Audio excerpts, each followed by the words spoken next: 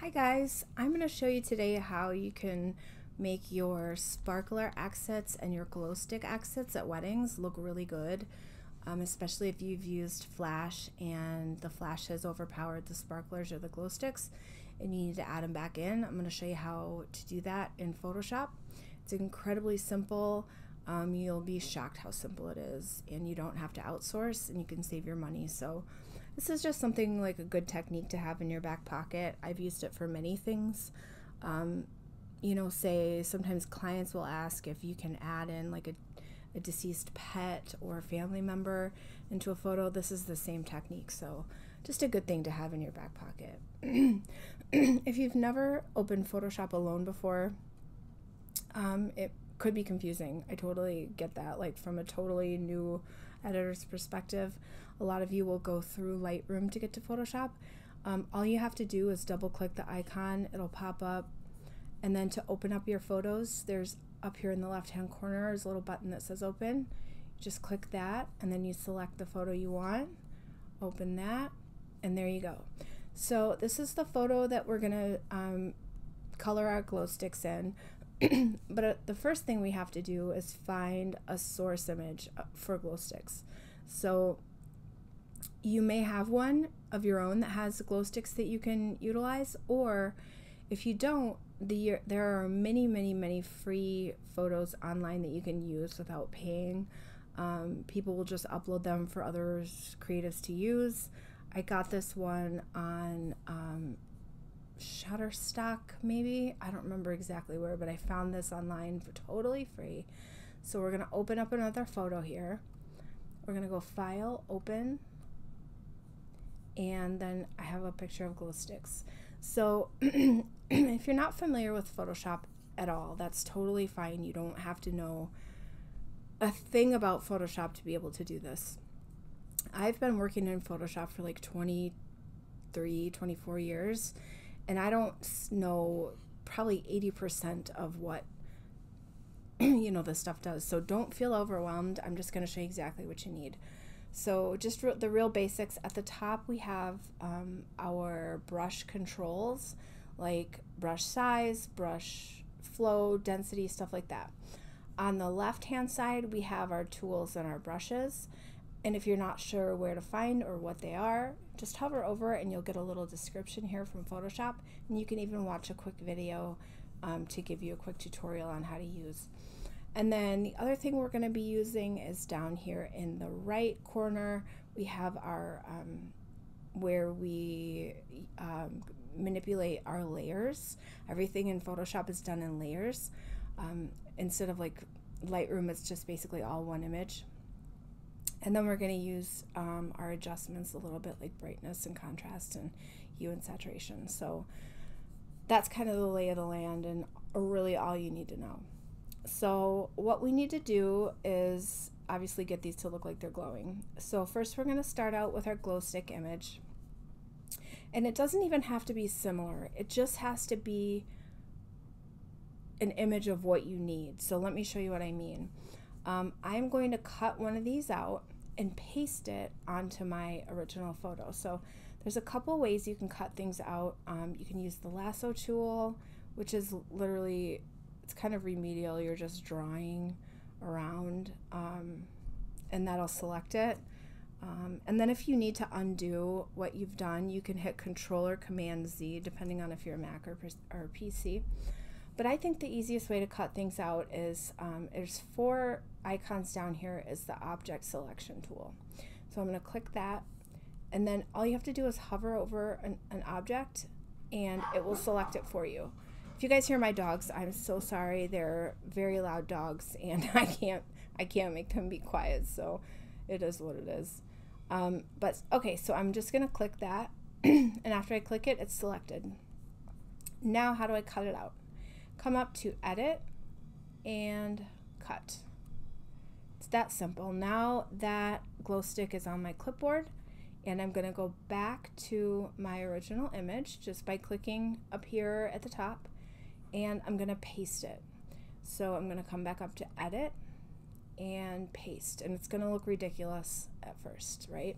Like that's way too big. How are we going to get it onto the glow sticks and to look real. So what we need to do is transform this glow stick. So we're going to come up to edit, all the way down to free transform. Where is it? There it is. I use the shortcut for free transform because I use it a lot, so it's Control or Command T. So I'm going to use that from now on, but if you forget that or whatever, you can just go to edit and free transform. That'll bring up a box where you can manipulate the image. So I'm going to make this smaller. And then if you hover around the corner, you'll see this little sort of curved arrow icon that lets you twist it. So I'm going to twist it so it's in the same direction as my glow stick up here. And I'm just going to get it into the general vicinity. It doesn't have to be exact, just general. There we go. Now what I need to do is erase the extra that is overlapping the original glow stick. So I'm going to come and click my eraser tool, which is down here in the middle. There we go. Now I've got my eraser tool, and I want it to be a little bit bigger so it goes quicker. So up here at the top, remember, is how we control our brushes, size, density, stuff like that. So I'm going to make my brush bigger. That's good. And then the next thing I'm going to do, and I want my hardness at 0 because I want it to be a feathered edge. If you put your hardness at 100, it's going to be a straight edge, totally clean line. But since this is glowing, I want it to be a soft edge, so I'm going to leave my hardness at 0. Now we're going to come over to our bottom right hand corner here, and you can see that I have a background layer at the bottom, and then I have, which is just the photo, and then on top of that I have layer 1, which is my glow stick. Now if you want, you can click that and rename it glow stick. You don't have to, because we won't be working with tons of layers today. It's really helpful if you have tons of layers to know what's what and maybe rename them, but you don't have to do that. And then so what we're going to do is take our opacity down on that layer, which is going to allow us to see what is underneath. And that's going to allow us to do a really clean erase.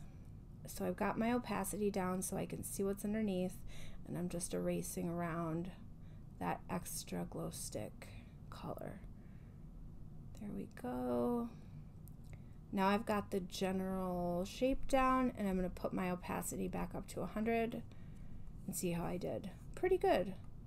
I'm going to just do a little more touch up there, but all in all that looks pretty good. Now the other thing I want to show you is that you can manipulate your layers individually. So say I want to change the saturation of the glow stick. I want to make it more saturated and maybe brighter, and I don't want to affect the background. I can do that. Just hover over your glow stick layer and double click. It's going to bring up this box, and you're going to go up to mask all objects. So click that. All right, now we're working on just the glow stick. So we can come up to adjustments, and we have hue and saturation, brightness, contrast, curves, levels, etc., etc. So you can make any change you want to that glow stick. I'm going to make it a little bit more saturated, and I'm going to come back up to adjustments now, and I'm going to use levels to make it look a little bit more glowy. So with levels, you're just changing your dynamic range, which is the amount of space between your darkest point and your lightest point. So our darks are on the left and our lights are on the right. So I'm going to take my right point, my light point here, and bring it in. Now watch the glow stick when I do this. See how it starts to sort of, well, glow? So I'm going to bring that in to make it glow a little bit. And I'm done. I feel like that is a great glow stick. And once I feel like I'm done, I know this all looks really confusing. Just don't even worry about it. It's all you got to do to get rid of all that is there's like a little icon that's 3 or 4 horizontal lines. Click that, and you're going to come down to flatten image. Now what that does is it gets rid of the layer, and makes it all one image. So now if you were done with this, you could export it and print it and whatever else. It's just one image now. So I want to show you another way that you could potentially do this, because I know a lot of people would be like, why don't you just use AI like generative fill to, you know, fill in your glow sticks? You could try that, but let me show you what's going to happen. I'm going to use my object selection tool and select a glow stick. Now I'm going to click generative fill, and I can use a prompt, which I would want to do because I don't think AI is smart enough to know that's a glow stick. So I'm going to say, make it, let's say bright, saturated yellow. Oops, get off there. And it's a little bit too literal. It looks like it can tell that it's like the shape of a glow stick, but that doesn't really look like a glow stick when you zoom out. Now when you use generative fill, they'll give you 3 choices. This one is, what even is that? Like, seriously, what is that? I have no idea, but it doesn't look like a glow stick. And then this one is not bright, saturated, or yellow, so I have no idea what went wrong there. But you know, even if you did get a result out of one of them that you loved, say it looked like the perfect glowing glow stick, you can't recreate it in another. Even if you use the same prompt, it will never come up with the same thing twice. So that's why you really can't use AI for this kind of thing. So if you want to get rid of a layer, there's many ways to do it, but this is how I do it. I come down to my layers, and there's a little eyeball icon next to each one. I will just click off of it, and then I will come back up and flatten my image, and it'll say, do you want to discard your hidden layers? Yes. So now I'm back to where I was. So then we'll just go back to our glow stick image, click our green one, selected, cut it out. Now it's on our clipboard. Come back and paste it. Now I'm going to Command T to free transform, and I'm just going to start pasting them on to the rest of the glow sticks. It's really that simple.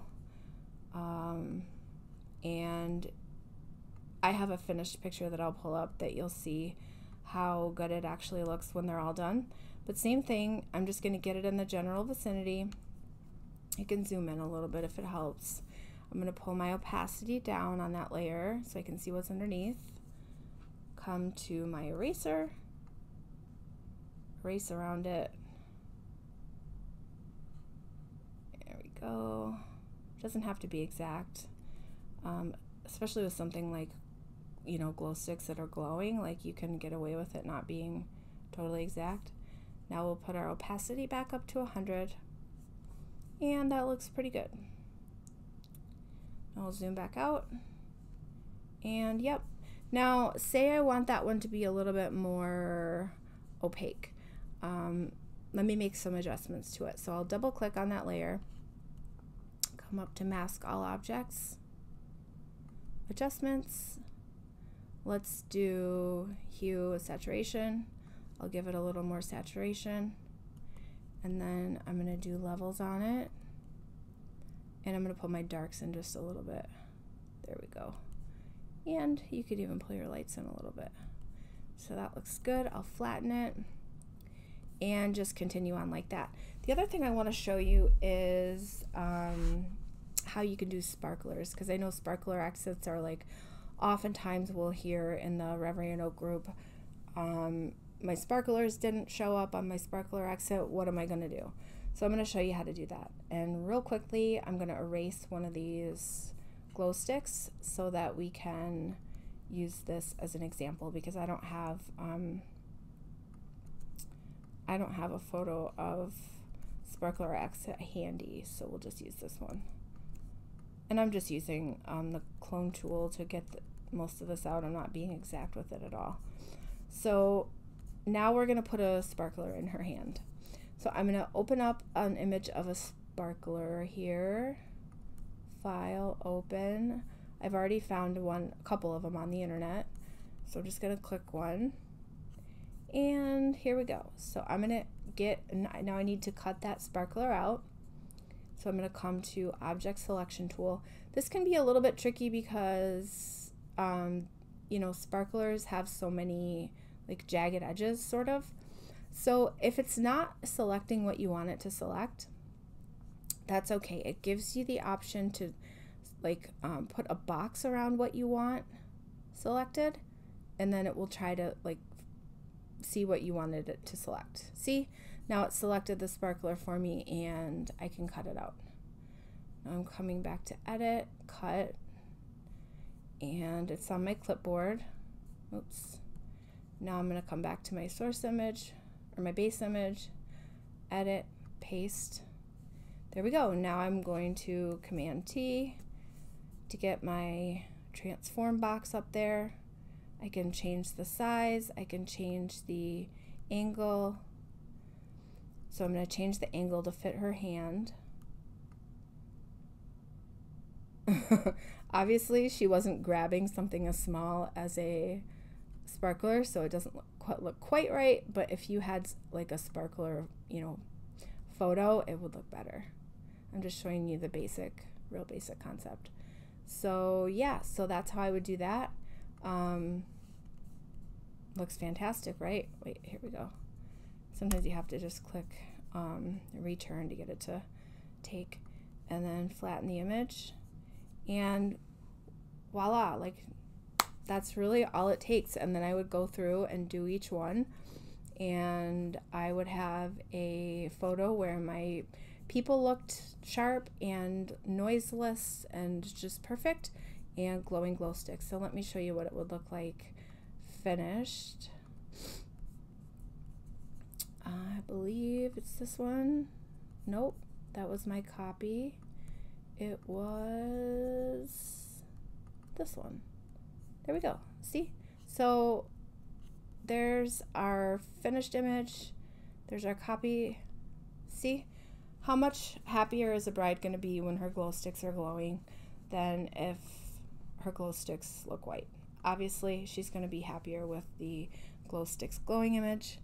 And that's that. I hope that helps.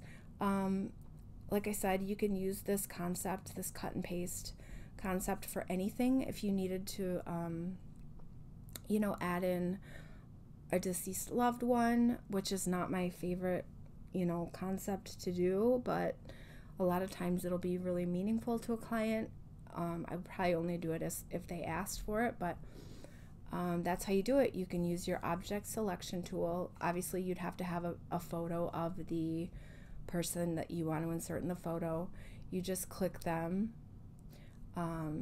you know, come up to edit and cut.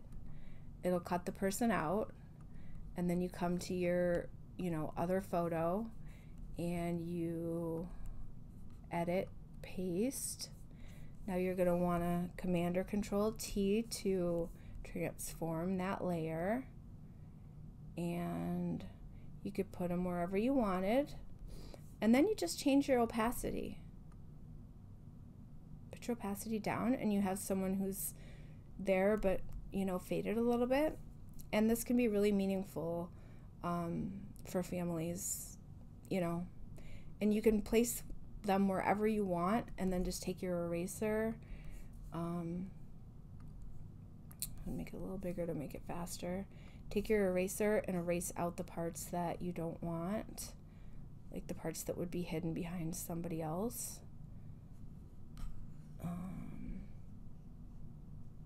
Yeah.